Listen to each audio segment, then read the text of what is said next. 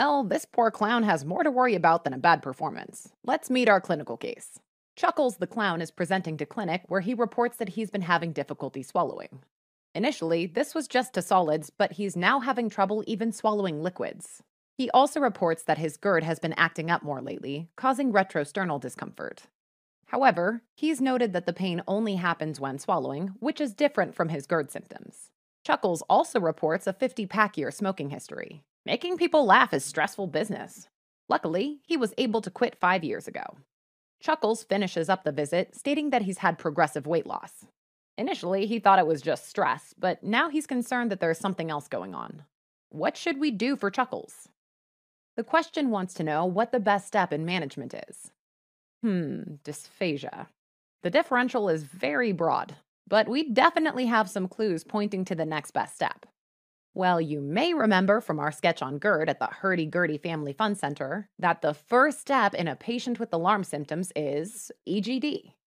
While historically, barium swallow X-ray was an important first step in the evaluation of dysphagia, this is not the case anymore. Starting with barium swallow is now debated and shouldn't even be considered first line in patients with alarm findings, such as significant weight loss, progressive dysphagia to solids and liquids, or strong clinical risk factors, all of which are present in this clown. The truly understated linchpin holding this entire vaudeville show together. This is all sounding very familiar.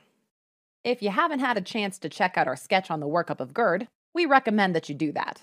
We covered these alarm symptoms and other indications for EGD in that sketch. Done with our clinical case already? Of course we aren't. Even though EGD was the correct next step in workup, here's our sketchy curveball. Second part of the question. If the biopsy demonstrates adenocarcinoma, what are the complications of surgical resection? In patients like this, the first step should be endoscopic evaluation with EGD. Esophageal disorders can take many forms on endoscopic evaluation, ranging from superficial plaques, ulcers, or strictures all the way to large mass lesions like carcinoma, all the way to, well, nothing. In any case, endoscopic biopsy of any diseased area, if present, is performed for tissue evaluation. Given his constellation of symptoms, let's say this patient goes straight to the GI suite for endoscopy. Let's also say that the endoscopist sees some ulceration in the distal esophagus, which may or may not be related to long-standing GERD. Let's also say he takes a biopsy. Any guesses on what news the pathologist might have for this, hardest working man in show business? A good and correct guess would be esophageal cancer, especially adenocarcinoma, given his GERD and smoking history, but more on that later. The most important symptoms of esophageal cancer include dysphagia, which progresses from solids initially to both solids and liquids later, and significant weight loss. Retrosternal chest pain or symptoms of GERD may also be present, though this isn't always the case. Other symptoms may also develop depending on local spread and invasion of surrounding structures. These include hoarseness due to compression of the recurrent laryngeal nerve, or even hemoptysis, or coughing up blood, if the tracheobronchial tree is invaded. So we've sketched it all in here, with the rookie cowboy getting socked in the chest by what appears to be a live, undomesticated horse on stage. That's just a terrible idea. Notice the oddly squamous tile pattern to the stage front and the cute little 2/3 sweater on the pupper here? It's to help remind you that squamous cell carcinoma of the esophagus is possible as well. In fact, cancer in the upper 2/3 of the esophagus is usually squamous cell carcinoma, and is actually the most common cause of esophageal cancer worldwide. Risk factors for squamous cell esophageal cancer include smoking, alcohol, diets high in nitrosamines, i.e. cured meats, drinking absurdly hot beverages, and, of course, betel nuts. Esophageal metastases travel quickly through submucosal lymphatic channels, and squamous cell carcinoma of the esophagus tend to metastasize to the lungs, as the upper and middle thirds of the esophagus drains into the cervical nodes and mediastinal nodes, respectively. Now let's contrast squamous cell carcinoma with another carcinoma of the esophagus, one which we've already mentioned. Cancer in the lower 1/3 of the esophagus is more likely to be adenocarcinoma, and can be seen here with this filthy goop on the bottom of this curtain. While squamous cell carcinoma is the most common esophageal cancer worldwide, adenocarcinoma is the most common form of esophageal cancer in the United States. Risk factors for esophageal adenocarcinoma include Barrett's esophagus. which is intestinal metaplasia of the distal esophagus from long-standing GERD. In fact, Barrett's esophagus carries a 40-fold increased risk for developing esophageal cancer. Other risk factors for esophageal adenocarcinoma include smoking and obesity, especially when combined with pre-existing Barrett's esophagus. So, seriously, don't smoke, especially if you're plump enough to be a good meal for a bear. Remember back to our clinical case? Chuckles the clown had these, smoking and GERD. It didn't mention whether he was obese, but he had enough weight wiggle room to lose 75 pounds. Likely his weight was contributing to his GERD as well.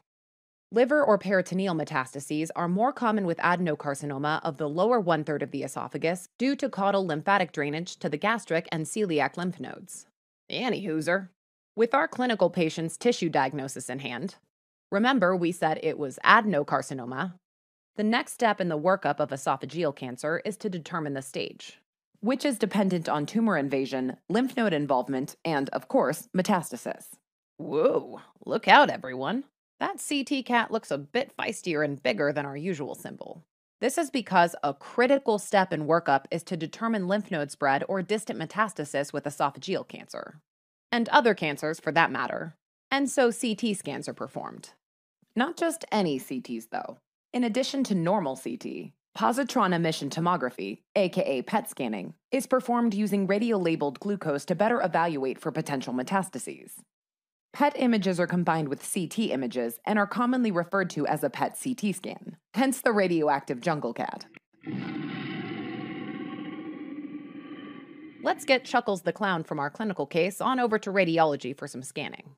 So let's say there aren't any metastases on our clinical patient's PET CT, which, if they were present, would automatically make his cancer inoperable. The next step would be to determine the extent of primary tumor invasion using endoscopic ultrasound, which gives a much clearer picture than CT or MRI. To remember endoscopic and ultrasound, we've sketched in a pretty obviously mouth-shaped bullhorn here. Just a totally normal stage prop, you know. The importance is how deep into the layers of the wall of the esophagus that the cancer infiltrates, not the size. Endoscopic ultrasound is also useful for looking at lymph nodes around the esophagus. With the degree of invasion, making up the T in TNM, and nodal spread and metastasis, the N and M in TNM, determined by PET CT, the cancer can then be staged by the good old TNM system. While we won't get into the nitty-gritty of the TNM staging system, just remember that any metastasis outside the area of resection that would be removed with esophagectomy is an automatic contraindication to surgery. This is also the case if the primary tumor has invaded into structures such as the trachea, vertebra, or lung if there's a malignant pleural effusion or ascites. So this scalpel-wielding lion tamer here is scared away by the mini crab metastases raining down off the stage.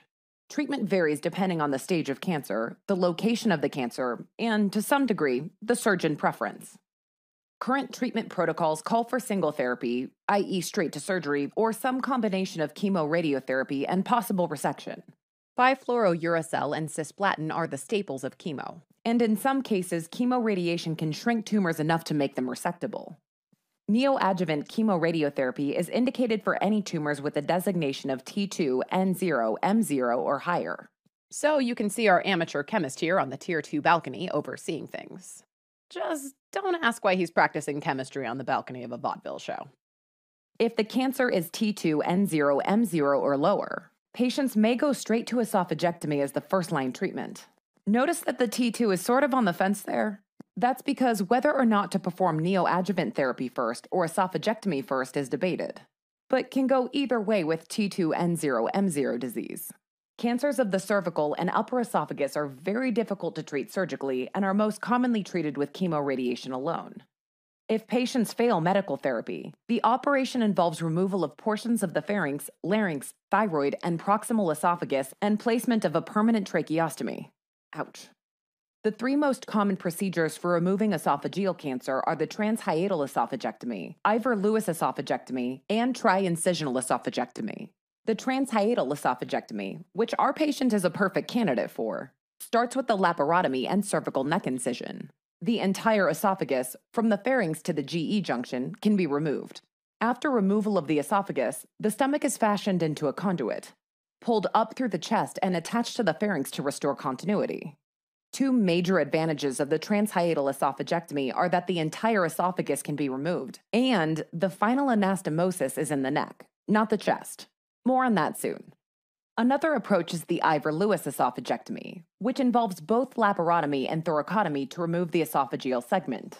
An anastomosis is again created using the stomach as a conduit, but this time the anastomosis lies in the chest, Not the neck. This is a major disadvantage, as anastomotic leaks into the chest can be catastrophic. Furthermore, only the distal one-third of the esophagus can be effectively removed. An advantage, however, is that the thoracic lymph nodes can be removed much more completely, which can be important in patients with involvement of these nodes. Last but not least, the triincisional esophagectomy, which takes a little bit from both of the previous procedures. The tri in triincisional is for the cervical incision, Thoracotomy and laparotomy incisions required. The laparotomy and cervical incision allow for both removal of all the esophagus and cervical anastomosis, while the thoracotomy allows for extensive thoracic lymph node dissection. Whatever the approach used, post-operative chemo with cisplatin and 5-fluorouracil is indicated for node-positive disease discovered after surgery. One of the most common and feared complications of esophagectomy is anastomotic leak, which can occur in up to 40% of patients. cervical anastomotic leaks can typically be managed with local wound drainage, which is why our volunteer appears to be pretty happy, even though she's got a little something coming from her neck. On the other hand, anastomotic leaks in the thoracic cavity are much more severe and can lead to soilage of the thorax and mediastinum, which can sometimes require re-exploration for repair and drainage, which is not a small task in someone recently post-op from an esophagectomy. The most severe version of a leak from a thoracic esophageal anastomosis is called mediastinitis, which can lead to sepsis and death. So we've sketched in our flame-laced frilly shirt over the, what I'm going to call too worried-looking, magician here. Aha! Here's the answer to our second clinical question. I wonder if there are other complications as well. With all the admittedly violent manipulation of the esophagus within the mediastinum during esophagectomy, it's no surprise that there is some collateral damage along the way. A delicate structure that sits right around the esophagus and the chest is the thoracic duct, and damage to it can lead to accumulation of chyle in the pleural space, aka chylothorax. Chylothorax is relatively common post-esophagectomy, occurring in up to 10% of patients. Since it's a pleural filling disorder, you'll see some of the common themes from other disorders like pleural effusion or hemothorax, like distant breath sounds, dullness to percussion, and opacification on chest X-ray, especially opacification of the hemidiaphragm and blunting of the costophrenic angle. We've demonstrated this with a very X-ray-looking set of sails, with that right costophrenic angle being washed out by that big ol' wave. If large enough, impairment of lung expansion may also cause the patient to experience dyspnea. The initial management of chylothorax is to get the fluid out via tube thoracostomy or percutaneous catheter drainage. Sometimes, if thoracotomy is performed for surgery, chest tubes are placed intraoperatively, and so these may already be in place. Since the lymphatic system transports lipids, a unique feature of the fluid in chylothorax is a high triglyceride level, typically greater than 110 milligrams per deciliter. It will appear milky in the chest tube canisters because of this. Treatment may also require diet modification to parenteral nutrition with minimal fat. In refractory cases of chylothorax, surgical re-exploration and thoracic duct ligation may be necessary to prevent recurrence. In cases of esophageal cancer where tumor spread is too advanced, palliative therapy consists of endoscopic dilation or stent placement, gastrostomy tube placement, or jejunostomy tube placement. The prognosis for esophageal cancer is poor and depends on the stage at which it's diagnosed. Esophageal cancer spreads quickly through the lymphatic channels in the bloodstream and metastasizes to the bone, liver, lungs, and brain. Symptoms are typically present late in the disease course. Overall, 5-year survival of esophageal cancer is 20%, with almost no 5-year survivors of stage 4 disease. And on that dismal note, let's summarize. Patients with esophageal cancer will typically present with progressive dysphagia, retrosternal chest pain, unintentional weight loss, among other symptoms. EGD should be performed if any alarm or red flag symptoms are present, and biopsy should be taken of any suspicious areas to evaluate for carcinoma. Esophageal carcinoma can be either squamous cell carcinoma or adenocarcinoma. Squamous cell carcinoma is the most common cancer of the esophagus worldwide, typically found in the upper two-thirds of the esophagus, and is associated with smoking, alcohol use, hot liquids, high nitrosamine diet, and betel nut use. SCC typically metastasizes to the lungs. Esophageal adenocarcinoma is the most common esophageal cancer in the United States, is typically found in the lower one-third of the esophagus, and is associated with Barrett's esophagus, smoking, and obesity. It will typically metastasize to the liver and peritoneum. PET-CT scans should be used for cancer staging and for identifying nodal or metastatic disease. Endoscopic ultrasound should be used to assess the local extent of tumor invasion. Any evidence of metastatic disease that would not be able to be resected with esophagectomy contraindicates surgical resection. For T2, N0, M0, and below, surgery should be performed first. For T2, N0, M0, and above, neoadjuvant chemotherapy is recommended. T2, N0, M0 may have either neoadjuvant chemotherapy or surgery first. The upper one-third of the esophagus is very difficult to operate on and is not typically performed, and patients are treated with chemoradiation alone. There are 3 different esophagectomy procedures. Transhiatal esophagectomy and triincisional esophagectomy allow for cervical anastomosis. Ivor-Lewis esophagectomy has a thoracic anastomosis. Chemotherapy is typically performed for node-positive disease following surgery. Anastomotic leaks are the most feared complication.